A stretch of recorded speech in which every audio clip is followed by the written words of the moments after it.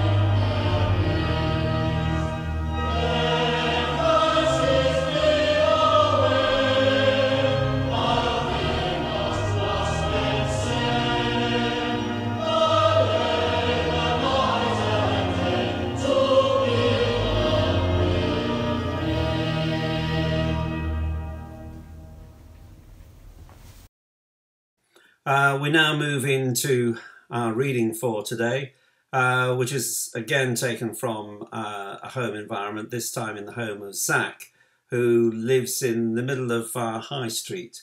And the really encouraging thing is that he's persevered with this reading, because living in the middle of the High Street, there's been numerous background noises. So this is about the 7th attempt, and it's the cleanest version we can get without any interruptions. So thank you in advance, Zach. And it's taken from Genesis chapter 28, verse 10 to 19. Jacob left Beersheba and went towards Haran. He came to a certain place and stayed there for the night, because the sun had set. Taking one of the stones of the place, he put it under his head and laid down in that place. And he dreamed there was a ladder set upon the earth, the top of it reaching to heaven, and the angels of God were ascending and descending on it. And the Lord stood beside him and said, I am the Lord, the God of Abraham, your father, and the God of Isaac. The land on which you lie I will give to you and your offspring. And your offspring shall be like the dust of the earth, and you shall spread abroad to the west, and to the east, and to the north, and to the south, and all the families of the earth shall be blessed in you and in your offspring. Know that I am with you, and will keep you wherever you go, and will bring you back to this land. For I will not leave you until I have done what I have promised you. Then Jacob woke from his sleep and said, "Surely the Lord is in this place, and I did not know it." And he was afraid and said, "How awesome is this place! This is none other than the house of God, and this is the gate of heaven." So Jacob rose early in the morning, and he took the stone that he had put under his head, and set it up for a pillar, and poured oil on the top of it. He called that place Bethel, but the name of the city was Luz at the first. This is the word of the Lord. Thank you, Zach. Now we go back to the church where I can formally welcome our visiting preacher for today. I'd like to introduce our visiting preacher this morning. He's somebody that you will know extremely well. His name is James Butler, and as we said earlier in one of our online services, he will shortly be going off to Theological College at Westcott in Cambridge. Now, James has been with us for about 8 years, and he's been an excellent tenor in the choir for us. He's been absolutely fantastic in putting in huge amounts of effort, moving furniture around the church when it's needed, decorating and sorting out the vestry. He's also been instrumental in making sure that those beautiful service sheets are meticulously printed and in order. He's been with us on the PCC. He's done some really imaginative and sterling work at our local school, so much so that I know that Vicky, our head teacher, is immediately thinking, how on earth is she going to replace James? Well, look, I could go on, and I will go on, James, when we're all back in church, because we want to give you a big gift to say how much and how grateful we are to you. Now, when you first started here and started thinking about becoming a priest, I invited you to preach a sermon, and it was exceptional. And I said there and then, look, you need to explore about becoming a priest, and the other thing that you need to do is you need to be free from having any responsibilities with us as a congregation. Go off and explore your vocation with other churches. And you've done that. You've done that with St Albans, and you've also done that with Stone, particularly with the social work. I'm really delighted, and all of us are chuffed that you're going forward. So that's a huge lead up in your sermon for today. But James, from the bottom of all our hearts, we really wanted to express our gratitude to you and to wish you well as you start your training to become a priest. Martin for inviting me to speak to you today, and also for the support and guidance that he's given me over the last 8 years. Gentle nudges in the right direction, which as I look back have made a significant contribution to my sense of calling and vocation. For those of you who don't know who I am, my name is James Butler, and I am a member of the PCC.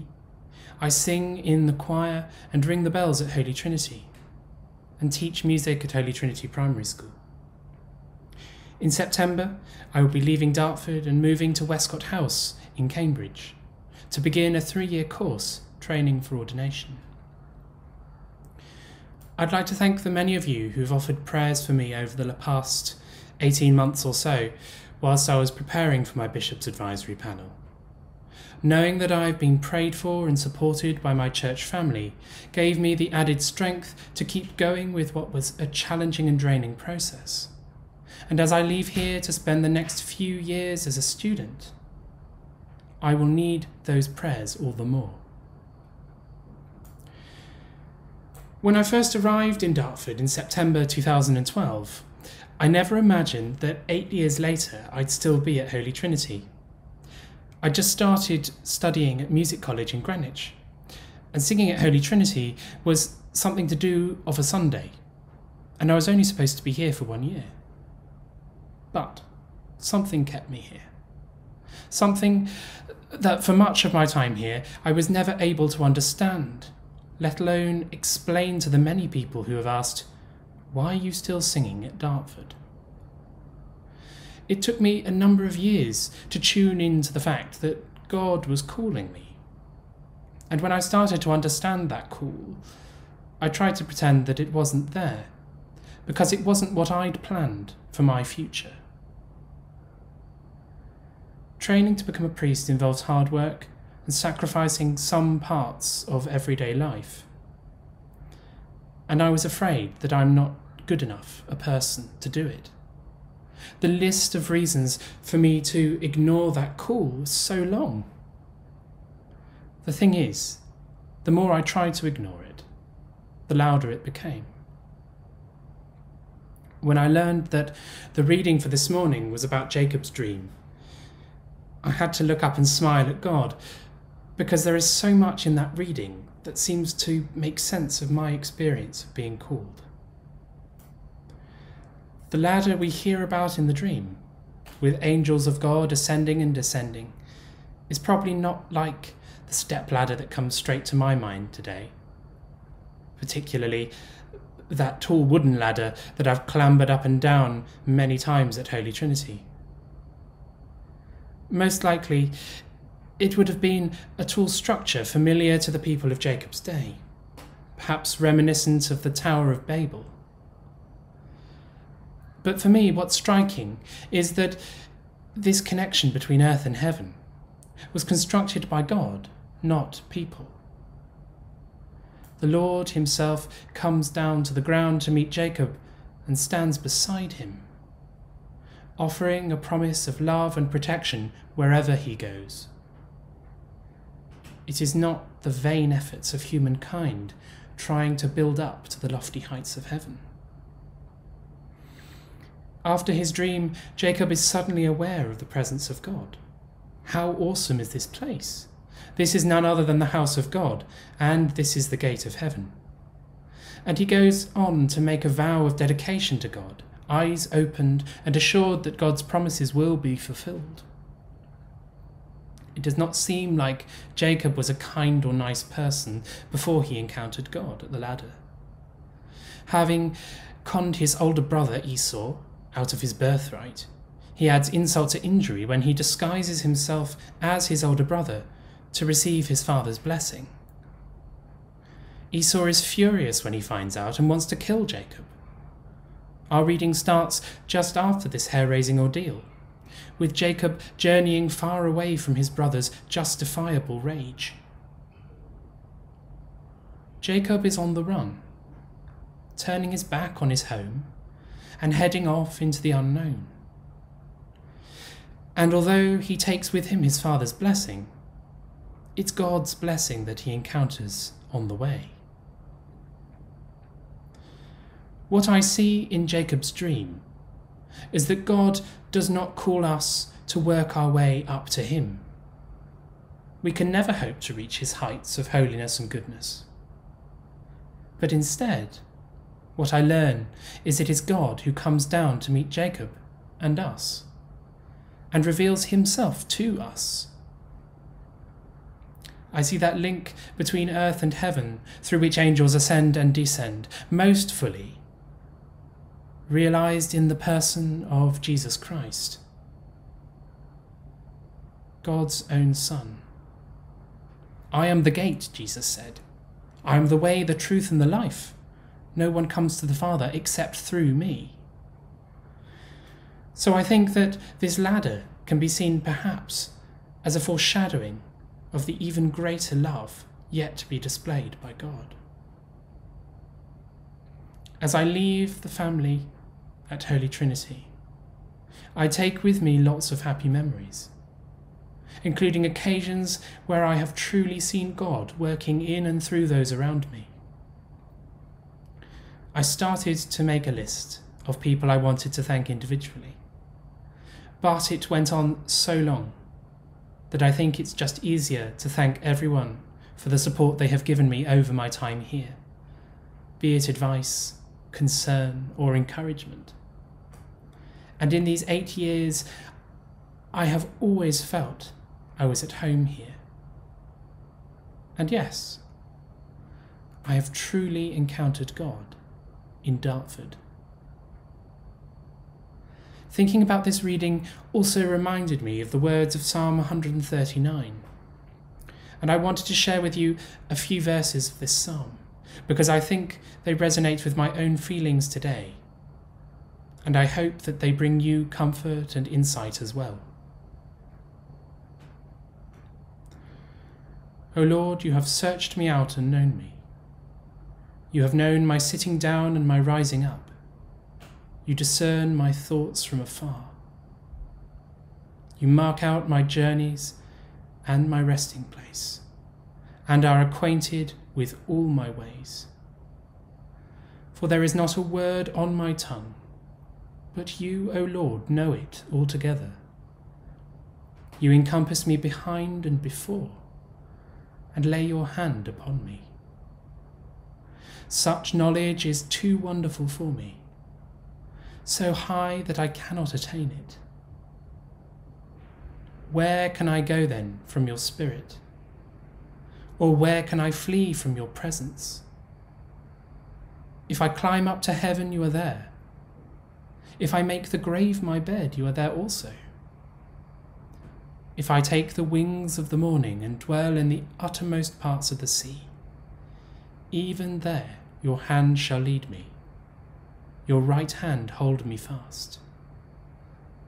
If I say, surely the darkness will cover me, and the light around me turn to night, even the darkness is no darkness with you.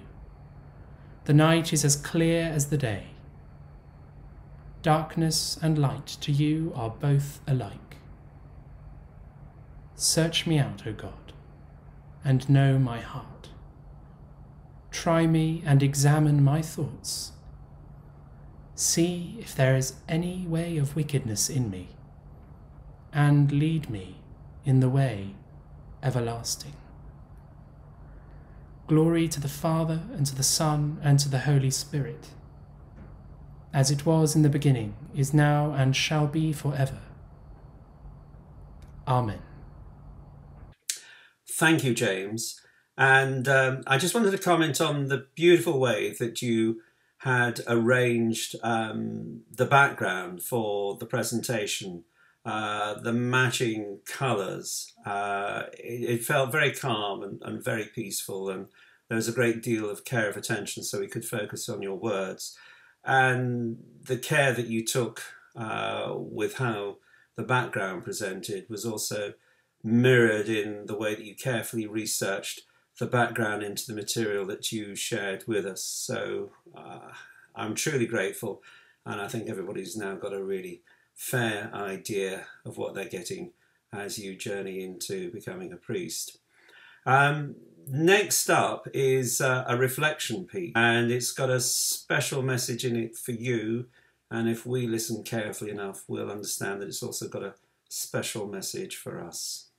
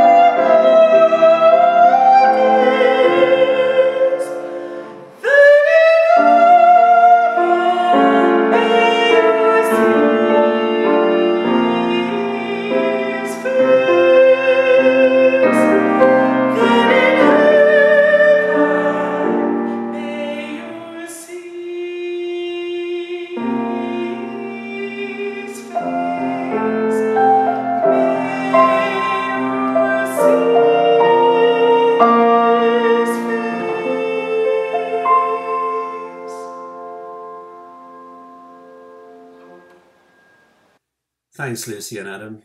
Rutter's always a favourite amongst our lot. And Adam's going to now lead our prayers. Let us pray. We give you thanks for all who have served this church faithfully in prayer, song and work, and for the many in this church who have heard the call to serve you faithfully in pastures new. We ask for God's blessing on James as he begins his preparations for priesthood, and we ask for your blessing on ourselves as each and every one of us hears and attends to our call to work and serve you in this world. Amen. We pray for the worldwide church, that the faithful may do your will. May your church be vulnerable, that it may speak with calm humility. Make it be outward-looking, that it may care deeply. May it be a community of peacemakers and bridge builders, and in the midst of turbulence, let the church make space for the hearing of your still, small voice. Amen. Let us pray for the departed and those in grief.